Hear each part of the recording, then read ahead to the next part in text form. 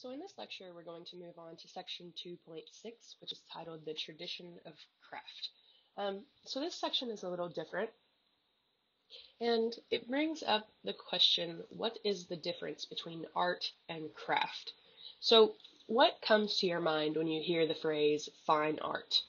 Probably pristine art museums filled with oil paintings and marble sculptures, right? Well, how about when you hear the phrase craft or maybe arts and crafts? This is probably more of a finger painting, popsicle stick wielding, macaroni necklace making situation, right? There's a sort of childish or unrefined connotation that kind of hangs on to the word craft. But why is that? So in the 15th, 14th and 15th century in Renaissance Europe, they considered art as something created for aesthetic value without practical use. And then by the 18th century, painting and sculpture were considered art, while ceramics, textile making, embroidery, other things, these were considered craft. So craft, by definition, is an activity involving skill, a high skill in making things by hand. But really, it's come to refer to the items made for use. So items that are functional, utilitarian objects made by hand, these are somehow considered lesser than art. But why? Simply because they're functional or meant for use? I think there's also an idea in Western society that things like clay, wood, fibers, that these are somehow lesser medias because outside of Europe, in so-called primitive areas, these were the primary materials for creative expression and often still are. And so they're not, or excuse me, so Western society often considers those materials primitive themselves as if they don't require much skill or thought or imagination to use. The controversy doesn't make a lot of sense now, especially as we continue to become a more global environment. Painters and sculptors are fine craftspeople that exhibit incredible technical skill with their hands, and craftspeople are no less skillful or creative or imaginative simply because they consider the functionality or the use of a different medium. So really the terms art and craft are impossible to separate.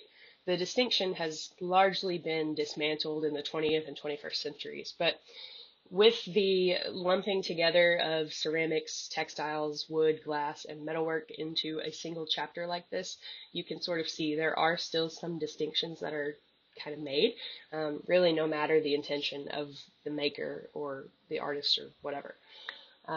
So as we go through this section, we're going to talk about ceramics, glass, fibers, and textiles for the most part. We discuss wood a bit with sculpture. We discuss metal a bit with sculpture. So we're going to focus in on these three. I feel like these three are the ones that get pushed off into the world of craft and ignored by the fine art world a bit more. So we'll start with ceramics. So ceramic making is an additive process. It involves making an object by shaping clay and then baking it at high temperatures to harden it. The word ceramics comes from the Greek word keramos, which means of pottery, which probably derived from a Sanskrit word, which was the language of ancient India, which meant to burn. So clay is natural. You can dig it from the earth just about anywhere, and mixed with water it becomes plastic, which I don't mean plastic like a plastic bag here. In this case, plastic means moldable or cohesive, able to kind of pull and push without breaking, things like that. And ceramics is really one of the oldest art forms in the world. So this is a figure from Dolní Věstonice in the Czech Republic. This was an important site. There was very early evidence here of the use of fire to create objects out of a precise mixture of soil and water, then baking that mixture at a precise temperature with the intent of creating a durable piece. So the site of Dolní Věstonice was active around 23,000 BCE, so in the Paleolithic period here. However, it is of note that the recipe of clay that they seem to have been using suggests they were attempting to make their pieces explode on purpose. We're not sure if this was a purposeful thing or more of a trial and error, trying to figure out the correct mixture of clay and water and the correct temperature, things like that. Um, but again, it's very impressive that this is such an early example of ceramics. Um, Typically, we don't see such use of ceramics until the Neolithic era, where we have what's called the Pottery Revolution, in which we have such an increase in ceramic making. It marks a shift from the reliance on skin, textile, and wooden containers. Um, Now, most of this Neolithic era pottery is going to be low-fired, largely in a hearth or a pit fire. There are lots of potsherds or pieces of pots from prehistoric settlements, and even though they're broken, they're very important. They're a major key in dating how old the site is, and in reconstructing how those people would have lived, what their trading patterns would have been, maybe even the foods they would have eaten, things like that. So there are many different types of clay, each with its own set of characteristics, but really we have three main types of ceramics, or three main types of um, clay used for ceramics. So the first of those is earthenware. Earthenware is quite pliable when it's wet, but after firing at about 500 to 800 degrees, it's still quite porous and brittle. So it won't dissolve in water, but it will absorb some unless it's glazed. So think of this as a terracotta plant pot. Um, the second type is stoneware. So stoneware is much harder, it's less plastic when it's wet, and it's typically fired at about 1200 to 1400 degrees, at which temperature the stone particles in the clay begin to vitrify or become glassy. So the fired result is less porous than earthenware, but still relatively fragile, and it still is slightly porous, so it should still be glazed if it's going to um, hold water or store food, things like that, which we'll talk about glazing more shortly. The third type is porcelain. So porcelain is actually a mixture of three different clays: feldspar, kaolin, and silica. It's quite strong, but sometimes hard to work with, and the fired result is quite durable. It's fired at a very high temperature, and the surface texture becomes quite smooth, almost virtually translucent, and extremely glossy once it's finished. So the first true porcelain was made in China during the Tang Dynasty, between about 618 and 906, and then in the Ming Dynasty, between 1368 and 1644, it had really become a major product for export there. So there's a reason we call our nicest dishes fine china, because for centuries that's where the nicest dishes in the world were made. So throughout this lecture, you're probably going to hear me use the terms ceramics and pottery pretty interchangeably. There's a slight difference. It's not too important, but ceramics refers to all baked or fired wares, whereas pottery is all of them except for porcelain, except for the most refined type. So after an artist has chosen the clay that they want to work with, the first step that they need to do in the ceramic making process is called wedging. So wedging involves kneading the clay to create a uniform consistency.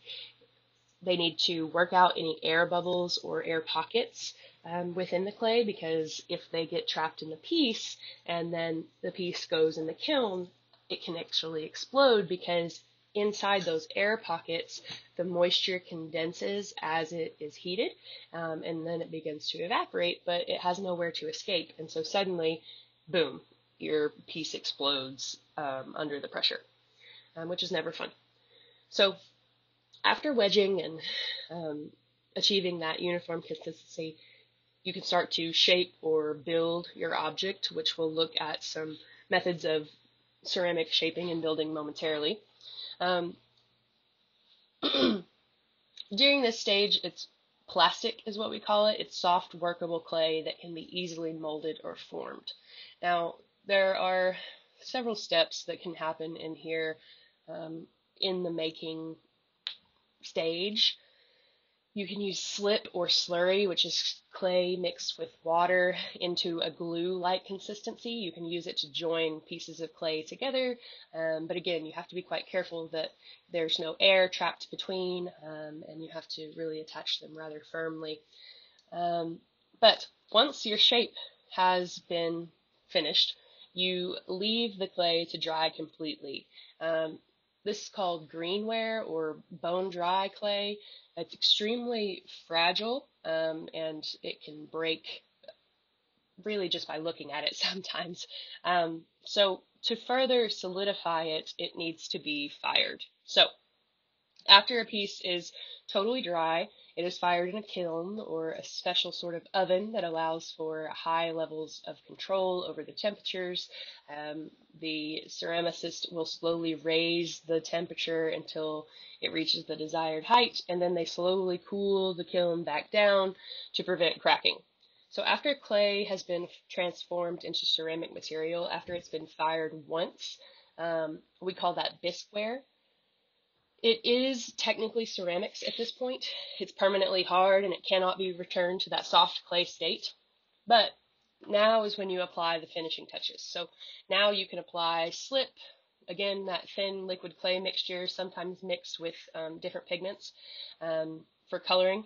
You can apply that. You can apply glaze, which is a liquid mixture of clay, water, and other chemical compounds that, when fired, creates a glassy finish to the surface and adds color and texture and also makes the object watertight. So that final firing melts and hardens the slip or glaze and fuses it to the clay body. So let's look at a few different building techniques in ceramics. So hand building is exactly what it sounds like. It's shaping the clay with your hands using different methods. So the first method, and maybe the most basic, is simply pinching. Pinching and squeezing the clay between your fingers to sort of push it and pull it into a shape. This has been an effective method used for millennia. It's likely the method that was used for the figure made at the Dolny Vestinice site. So here we have a work from about the 14th to 15th century from Indonesia. This is a terracotta work, and it depicts one of the mother goddesses. Her name is Harishai, sometimes called Menbraut. This was made in the Majapahit period of Indonesia. The artist likely pinched and squeezed the clay into these forms to honor the goddess. And so this piece is actually a pillar ornament. It would have sort of been placed on the bottom portion of a pillar in an open pavilion. And again, it portrays this mother goddess who is considered the protector of children, and it's kind of hollowed out to fulfill its function, but that also helps prevent explosions in the kiln as well. Because again, if you get air pockets that are trapped inside the clay body, it can explode, and really the thicker the wall of your piece or the thicker the piece of clay is, the more likely it is to explode. So hollowing it out is really your best option. So another common form of hand building is coil building or coiling, which involves rolling clay out on a flat surface until it extends into a rope or a worm that you can then coil up upon each other, and then smooth those coils out to make a uniform wall of even elevation here. So here we have a seated Zapotec ruler made from about 300 BCE to about 700 CE. This was likely made to be put in the tomb of a Zapotec ruler, maybe to represent a deity or to serve as a companion for the deceased. The headdress and chest have 2 calendar dates carved in Zapotec writing. But this is a very controlled, kind of symmetrical form, and you can sort of get the sense that this was in fact coil built. You can maybe pick out some areas where the coils have been sort of smoothed together on the exterior to create that uniform surface. Coil building is really great for rounded forms because the organic lines of the coils can be controlled in ways that really complement the essence or spirit of the piece as a whole. Native peoples from the American Southwest have very distinct traditions of making fine, symmetrical pots using the coiling method. And this is a long-standing tradition that was really revived in the 20th century.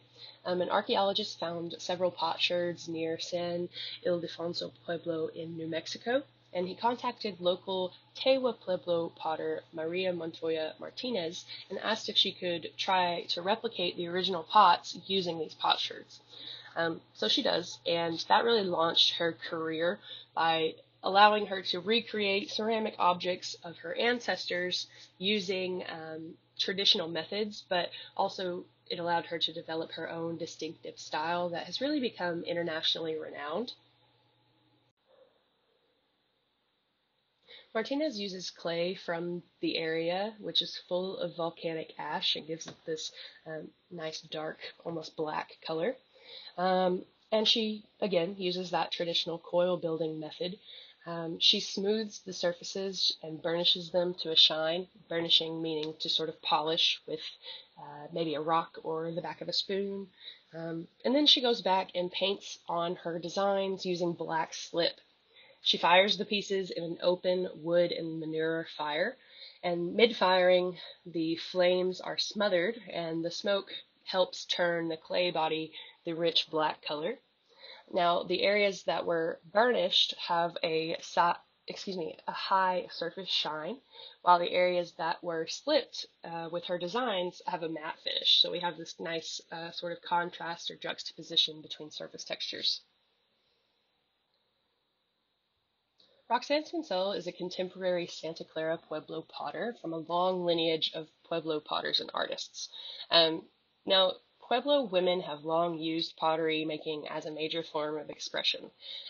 These people believe that clay is a product of Mother Earth and is therefore a living female being. Clay Mother or Clay Old Lady, she is called. Before digging clay, the potter should pray and give offerings to Clay Mother so that she will graciously allow herself to be taken by the people and bless the pottery into being moldable.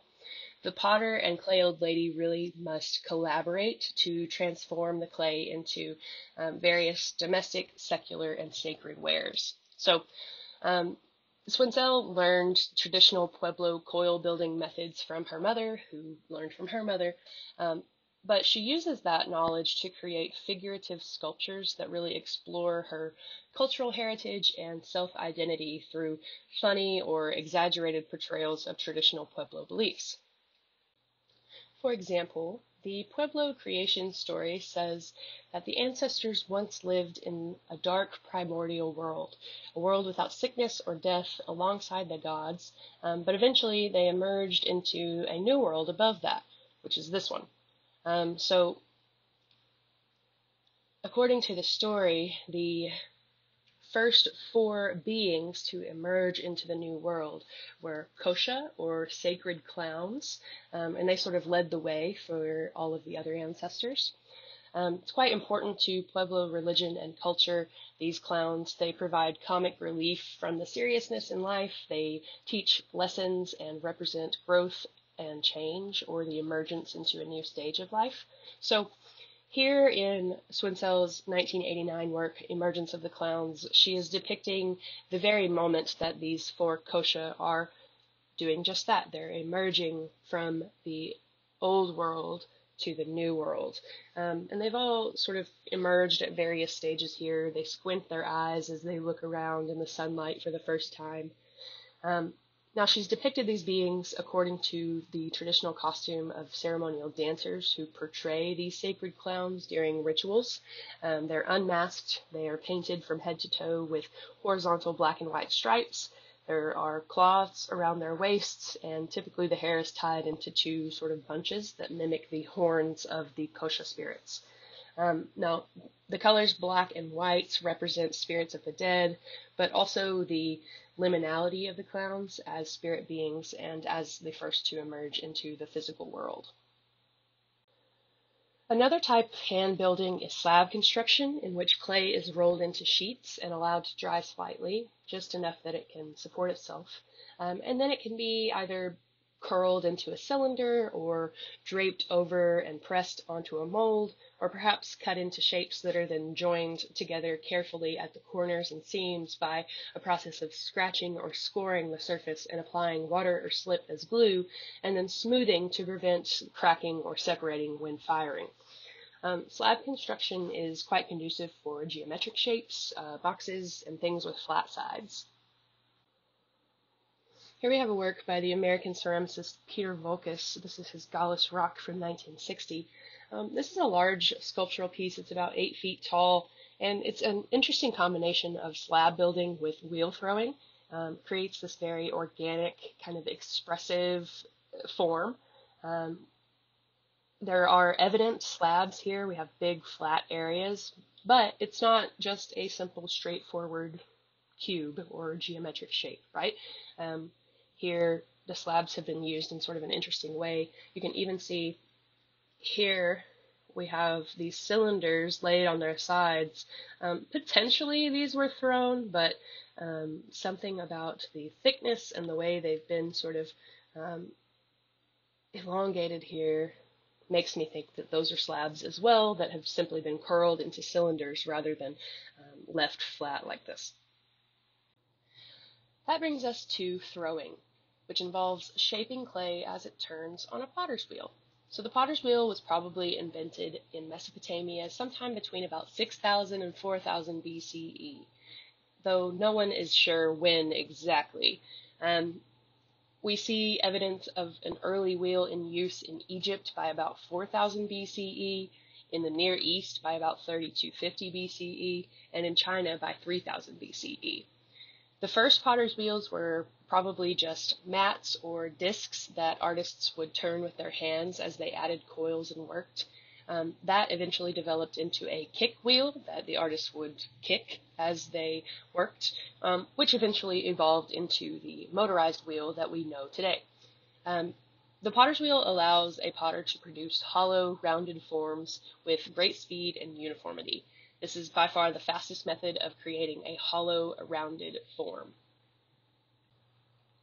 So I'll talk here about the process of throwing on a wheel a little, but I'll also share some videos so that you can sort of see for yourselves, and it'll probably make more sense in the video. But again, the process begins with wedging the clay to get rid of any air pockets or bubbles and to create a uniform consistency. And then your clay, you need to center it on the wheel head. So you want to smack it down on the wheel head sort of as close to the center as possible. And then while the wheel is running, the artist performs a process called coning, in which they squeeze with their hands, they squeeze the clay into a cone shape sort of up and down a few times, and that helps to align the particles uniformly and smoothly and really get it right in the very center of the wheel head. Now, next is a process called opening, in which the artist creates a small depression or hole in the middle of the centered clay and presses down to the desired thickness of their base. And then they can begin to pull up the sides by sort of pinching at the base and pulling upwards with their hands on either side. They can move clay from the base kind of upwards through the walls, little bits at a time, to create taller walls and thinner walls. So with throwing, essentially, it's all physics. There's a combination of force exerted by the artist's hands as well as the centrifugal force of the spinning wheel. There's actually a tendency for an object to fly outwards on a circular path when it's spinning like this. So oftentimes, if you don't attach your clay well enough to your wheel head, you start working and it goes flying off to one side. That's quite fun. But the artist uses that force and the own force of their hands to push the clay into the desired shape, typically a rounded or cylindrical form. The potter can employ sponges and scrapers as the pot spins to sort of further finish the surface, or they can allow the rings or the natural grooves from their fingertips to remain visible on the clay surface. But finally, when they're finished, the piece is cut from the wheel head using a wire, and it's left to dry. Here we have a beautiful Ming Dynasty porcelain flask from about 1425 to 35. The Chinese ceramic artists invented porcelain, the most refined type of ceramic wares, and used a variety of high-quality glazes on their porcelain. So this was made on a potter's wheel almost 600 years ago. The Ming Dynasty potters were known for using multiple layers of glaze. Here they first used an intricate blue glaze over a white clay body, and then a clear glaze over the top of that to create a sort of luxurious glossy finish. So the imagery here, a dragon, this is a recurring symbol in Chinese culture. It's thought to be a creature from which all other animals evolved, and it's long been associated with benevolence, fertility, strength, protection, happiness, and goodness. Ming Dynasty wares were so fine that they were used almost exclusively by the Emperor of China himself.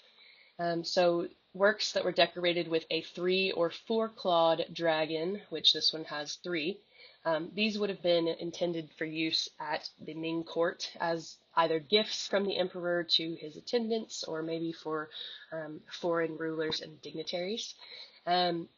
If this had 5 claws, then it would have been more likely for use by the emperor himself. So a 5-clawed, 2-horned dragon is representative of imperial might, and it's actually considered, or it was considered, treasonous to use that image elsewhere. And here's one more example, this time a more contemporary artist. This is Karen Farm's flower container from 1997. And this form, well, it's a few forms actually. Each of these pieces, the bowl as well as each of the cylinders, would have had to have been thrown separately on the wheel and then sort of altered and fixed together to create the final shape. So we have this asymmetrical form, but it's both kind of uniform and organic in its quality, right? Here we have a work by the artist Claire Tuomi. It's titled Made in China from 2010. This is a sculptural installation that was intended to address authorship in contemporary craft contexts. This installation consists of 80 porcelain vases, each of which are about 1.5 meters tall, and each of which were produced in Jingdezhen, the porcelain capital of China. So Tuomi had this idea while working as an artist in residence at the Victoria and Albert Museum in London. She saw an exhibition that examined the differences in 13th century ceramics from Europe and from China. She said there was this beautiful bowl made in Jingdezhen that really exemplified the wonderful skills that existed in China. The things being made in Europe at that time did not have the same incredible delicacy. So she had the idea for an installation that would contrast what was being made now in Jingdezhen, which is still a center of ceramic manufacturing in China, and what's being made now in European ceramic centers. So Tuomi found and communicated with a factory online. She said, "I found this manufacturer that made big vases. We agreed on a surface design that was one of a plethora of standard designs that they offered. I acted like I was a hotel or any other purchaser and asked them to make 80 of them. They said they could make them in just 3 weeks." All 80 vases were made with molds, so rather than throwing them on the wheel, they were casted in molds and then assembled from several smaller pieces. They are all identical in shape and size, so we could consider these mass-produced. 79 of the vases were decorated by the Jingdezhen factory with inexpensive decals, fake gold, and it sort of easily scrapes off the surface. However, Tuomi chose to send one of the vases to England and have it hand decorated by the Royal Crown Derby. This is a centuries-old institution, sort of the industrial heart of British ceramic production, really known for their high quality and use of real 18-karat gold in their works. So the Jingdezhen factory in China, they created 80 vases in 21 days. The one vase that was shipped to England took just as long to decorate. So it took just as long to create one as it did 79 others, and it cost even more to have it hand decorated than it cost to have all 79 of the others decorated in China. So the work is really an interesting portrait of the international ceramic industry. It kind of juxtaposes the efficient assembly processes of Chinese manufacturing, either by hand or machine, sort of lacking opportunities for individual creative freedoms, juxtaposes that with the increasingly luxurious British ceramic manufacturer that demands very high skill and a small workforce. So this work sort of becomes a ratio of 79 to 1, kind of this tangible manifestation of this imbalance, really speaking to the economic reality, the mass production, and the cultural stereotypes that surround the originality and craft. Now, there is really so much more to ceramics than what we've talked about here. It's an incredibly versatile medium and conducive for all kinds of things, both functional and sculptural. It has a long, rich history, and the contemporary ceramics field is very much alive. And while I would love to talk to you more about various ceramic artists and pieces, for the sake of time, we're going to go ahead and move on to glass. So like ceramics, glassmaking relies on heat and materials dug from the earth. Quartz sand or silica, soda or sodium carbonate, and lime, calcium oxide, are heated at very high temperatures, something around 3,200 degrees Fahrenheit, and then quickly cooled, and this becomes molten glass. Glass first appears during the 2nd century BCE in Egypt and Mesopotamia, typically in the form of cast glass beads, pendants, and inlays used for reliefs, etc. Casting requires pouring molten glass into a mold to create a solid piece. Another technique used was called core forming, in which a hollow glass vessel could be created. So in this technique, pliable molten glass was wrapped around a soft form and then maybe attached to a metal rod. And then once the glass hardens in the shape of the form, the soft interior is scraped out. So here we're looking at a fish-shaped perfume bottle from the 18th dynasty in ancient Egypt. This dynasty was really renowned for their core form glassworks, including containers for scented oils and perfumes, like this one, and often they featured very colorful stripes, like this one does. In the 1st century BCE, the invention of glass blowing in Syria really revolutionized the use of glass, and then this technique was adopted and perfected by the Romans and really became a major industry of the empire. So, glass blowing is a process in which a vessel is formed by forcing air into molten glass, usually by blowing through a hollow tube. So I'll talk a bit about glass blowing as a process here, but be sure to watch the YouTube video that I'll share on Blackboard. It will make much more sense in that video.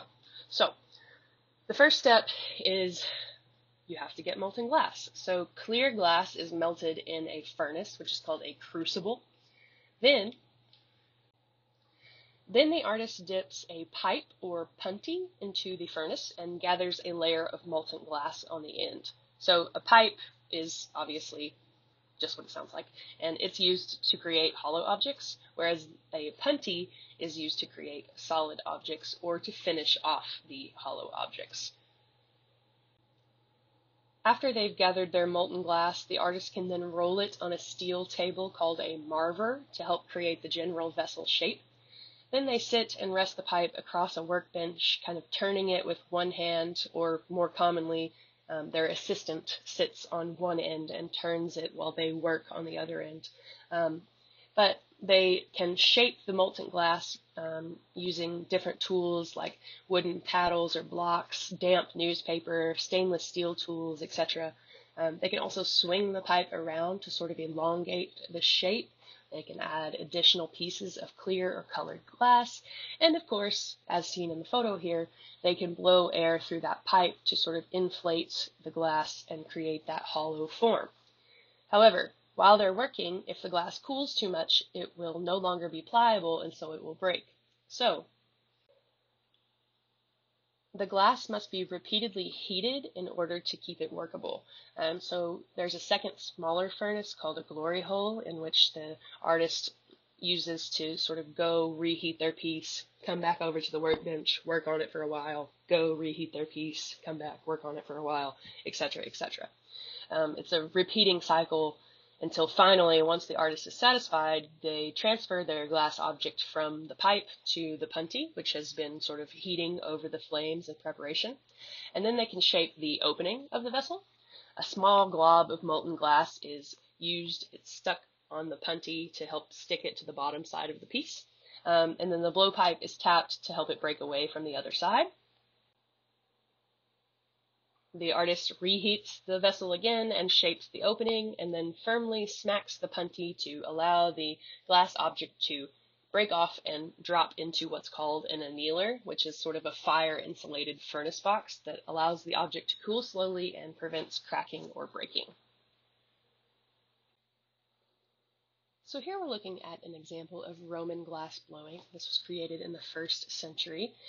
This is titled the Portland vase, which the name comes from, it was once owned by the Duchess of Portland, but it was made in the Roman Empire. So this was actually created using a dip overlay method, in which the elongated bubble of blue glass was partially dipped into molten white glass before being blown together. After cooling, the white layer was cut away to create this design. So they removed the white to expose the negative space, which is the blue background, while the white is the positive shape. Dale Chihuly is a contemporary American glass artist. This is his 1998 Fiore di Como. It's installed in the Bellagio Hotel in Las Vegas. It consists of 2,000 individually blown glass flowers. We've got these very strong, kind of vibrant colors, creates a nice dazzling visual effect, almost like ink drops across water. Really creates a lot of visual interest and enlivens the space. And I think it's quite appropriate for a Las Vegas hotel. Here's another. This one is at the Dallas Arboretum. I mentioned that typically a glassblower has an assistant who helps them. Julie has a whole team of craftspeople that work for him at this point, so he is very involved in the design and concept, while the craftsmen in the workshops are typically the ones who are actually creating the glass-blown pieces. Sort of similar to, we talked about Andy Warhol and his artist studio factory, sort of similar. Chihuly had an exhibit at Crystal Bridges a few years ago. Quite impressive, really just sort of fantastical and imaginative, especially when set amongst nature out on the Crystal Bridges kind of grounds and trails. I don't think all of these are still at Crystal Bridges, but there are some, like this one, which is really just so lovely. It really enhances the already beautiful space, I think. So we also need to talk about stained glass, which really became popular in the 12th century in medieval Europe. Stained glass is made by adding metallic salts to the glass as it's manufactured. A variety of different colors can be rolled out into squares, either cut or broken into fragments, and then assembled over a drawing that's marked out in chalk. And then those fragments of glass are joined together by strips of molten lead. So we have this whole window strengthened by an armature of iron bands that kind of runs within it. The technique had been used previously on a smaller scale, but really it was in the 12th century that the French used this to make these huge windows that really bathed the interiors of Gothic cathedrals in this heavenly, multicolored light. Chartres Cathedral in France has some of the most impressive stained glass. This is the rose window and lancets in the north transept. This is mostly stained glass, although there is some sort of painted glass in here as well, which is a common combination for the time. And this was created in the 13th century. Most of the stained glass is original, although not all of it. Anyway, the rose window here is about 42 inches in diameter. This was commissioned by the French Queen Blanche of Castile, and it's dedicated to the Virgin Mary. It proclaims the royal and spiritual heritage of Mary and Jesus Christ, and subsequently of the church itself. So at the center of the rose, right about here, we have Mary holding her divine son, depicted as the Queen of Heaven. She's surrounded by representations of 3 doves and 8 angels, and encircled by diamond-shaped panels that show 12 Old Testament kings from the tree of Jesse or Christ's ancestors. Now the periphery of the rose is a semicircular window units that depict Old Testament prophets who foretold Christ's birth. The rose window surmounts 5 more long, narrow lancet windows, they're called. And these depict various people. The center one depicts Saint Anne holding her infant daughter, which is Mary. And then we have 4 others that depict Old Testament priests and kings that prefigure the life of Christ. Now, throughout this, we also have several royal emblems scattered. So you might notice some yellow 3-towered castle-like shapes against a red background. That was the Queen's coat of arms. There are also blue quatrefoils with golden fleur-de-lis, which were symbolic of the French monarchy. So the entire window here really glowed with deep blues and bright reds and created this hazy purple atmosphere within the church. So now we'll look at fibers and textiles. So fibers are threads that are made from natural materials, animal or plant materials, maybe fur, wool, silk, cotton, flax, linen. But more recently, we also have synthetic materials like nylon and polyester. Most often, fibers are associated with the creation of textiles, usually by spinning the fibers into thread, string, or yarn, and then weaving or knitting them into lengths of textile. Embroidery is also, it kind of falls in this category as well. It involves applying thread, string, or yarn to a textile with various stitching techniques. And fibers and textiles can also include stiff plant fibers like grasses and rushes that are woven into mats or baskets and various objects. So the Paracas culture in the South Pacific coast, in the central Andes region, which is in present-day Peru, they were active between about 600 and 150 BCE, and they were really one of the earliest known South American societies, and they produced some of the most spectacular textiles of South American peoples. The Paracas culture lived in a very dry desert climate, so miraculously there have been several examples of these textiles that are quite well preserved. This one is a detail, so we're just looking at a small portion of a textile, of a mantle, which is sort of a cap-like garment used for burial purposes, but it dates to the 3rd century BCE, so quite impressive that it's in such good shape. But we have this intricate embroidered stitching form that creates a pattern of repeated figures with these animal-like costumes. The outline of the figure's body parts, the clawed hands and feet, and vine-like swirls become little serpents where there are also little deer on each shoulder, and it sort of seems like maybe the figure is holding more snakes in his hands. It's likely that this is a mythical being, maybe a shaman, in transformation to their animal spirit form. And this is made of wool, which being in Peru, or present-day Peru, I would assume alpaca wool. There have been several textile fragments found in vast Paracas communal burial sites. Some of these included as many as 420 bodies. So it seems that layers and layers of cloth would be wrapped around mummified bodies, with the most intricate textiles on the exterior of these bundles.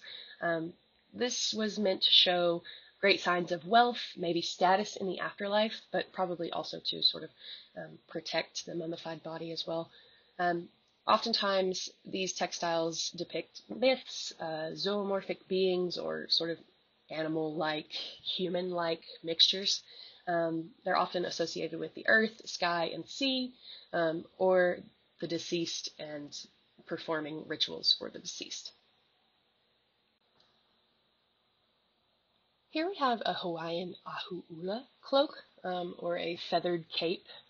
These were ceremonial or maybe made for warfare, but attire for indigenous Hawaiian nobility.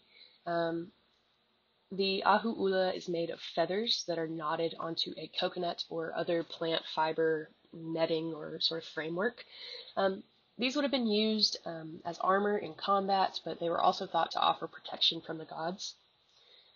The cloaks were considered to have mana or spiritual power, and they could only be made by specialists who were generally men, which is kind of interesting. I think textiles are often associated as women's crafts or women's art forms, but in many societies, they're actually men's art forms. So now these specialists, they would have been trained in the techniques and rituals associated with the fabrication of these.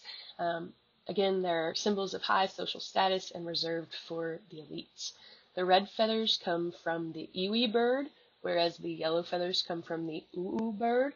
The yellow birds are very rare, so a cloak with yellow feathers is considered more valuable. So the ahu'ula would have been considered a prized possession and passed from generation to generation, unless it was taken by enemies as a war trophy.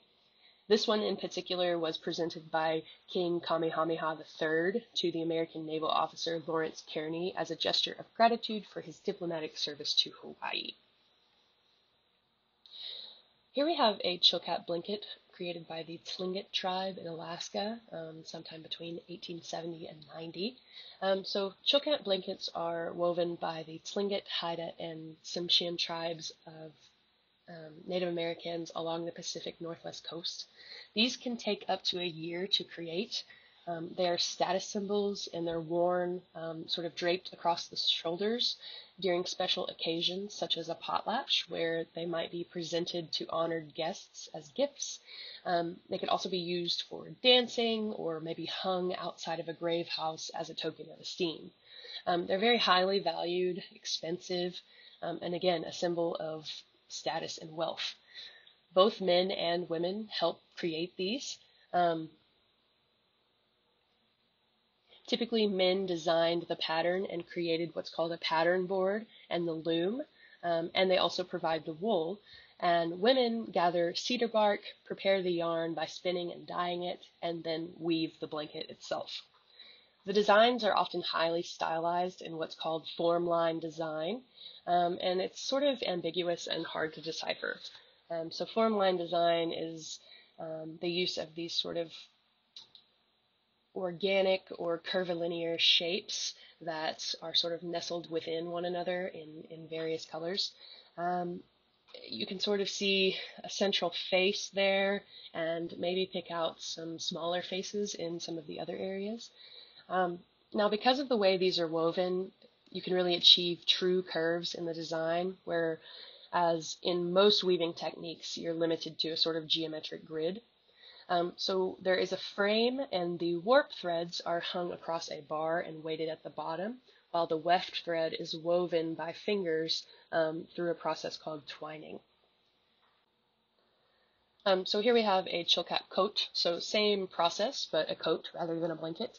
And on the left side, you can see the pattern board created for that coat. So the pattern board, again, would have been made by the men, whereas the coat itself would have been created by women. But you can see how the pattern has been painted on the board there for the women to follow as they are weaving the material. Faith Ringgold was an abstract painter in the 50s, and she became inspired by the civil rights movement and the feminist movements in America. And she started combining painting on canvas with traditional quilting skills of her family and ancestors. Ringgold's great-great-grandmother was a slave who had made quilts for plantation owners. So the history of quilting in Black American culture began pretty early in the 17th century with enslaved women sewing and quilting patchwork blankets from scraps of fabric from slave owners' homes, really for utilitarian purposes, to keep them and their families warm, but it quickly evolved into a long-standing tradition that allows women to tell stories, share knowledge, and find community. Now, these women didn't invent quilting. In fact, the earliest known quilt is dated to about the 4th century BCE in Egypt. But again, it's quite a long-standing tradition at this point. African textile traditions include bright colors, large shapes, and quite a bit of asymmetry, and that was continued by many African American quilters. The use of scraps allowed them to create abstract designs that had really never been seen before in quilting. Gee's Bend in Boykin, Alabama was one of the most prominent groups of quilters, and they are still active today. So, back to Faith Ringgold. She started to create these story quilts in the 1980s, in which she combines representational subject matter, written text, acrylic paint, and African American quilting traditions to create a visual narrative that is richly layered in meaning. She typically worked on the painted parts of the quilt, and her mother stitched the quilted border. This one in particular is titled Tar Beach, and it tells the story from the point of view of an 8-year-old named Cassie, but the story is actually inspired by Ringgold's own memories of growing up in Harlem. Tar Beach refers to the rooftop of the apartment building where her family would sleep on hot summer nights. She described this as a magical place. So in the composition, we have Cassie playing with her brother while her parents play cards with some neighbors at the table. White horizontal panels feature a handwritten account of Cassie's dream, in which she can fly over the city and claim possession of anything she flies over. So in her dream, she claims possession of the George Washington Bridge for herself. She claims a new union-constructed building for her father, who was a factory worker but was not allowed to join the union because he was black. She also claims an ice cream factory for her mom. So we have this sort of charming human scene, void of stereotypes, and it really shows sort of the social and economic limitations of race at the time, and kind of the experience of the artist as well. And it incorporates those long-lasting African textile traditions and African American quilting traditions, so really bringing in her cultural heritage as well. Here we have Sheila Hicks' The Silk Rainforest from 1975. This is made with silk, linen, and cotton, and this one is in your book. Hicks is a contemporary artist, and she has developed interesting techniques to sort of modernize traditional weaving. She explores fibers on a massive scale and in very expressive ways. She's interested in the tactile characteristics of silk, linen, and cotton materials. Her compositions are not meant to be representational, but to create a more holistic viewer experience by emphasizing the physical sensation of touch and the rich visual perception of the materials via the contrasting colors and textures. And last but certainly not least, we have Toshiko Horiochi Makadam, a Japanese artist. This is their Knitted Wonder Space number 2 from 2009. So knitting is a process of creating fabric using loops and stitching. And you can use various materials like wool, cotton, nylon, etc. Makadam is a Japanese artist who was born in 1940, and they create entire knitted interactive environments. This one was designed as a children's playground, but she builds these sort of large knitted fiber pieces in her Canada studio and then installs them according to the space. But it's really sort of challenging to the preconceived notions of fiber art.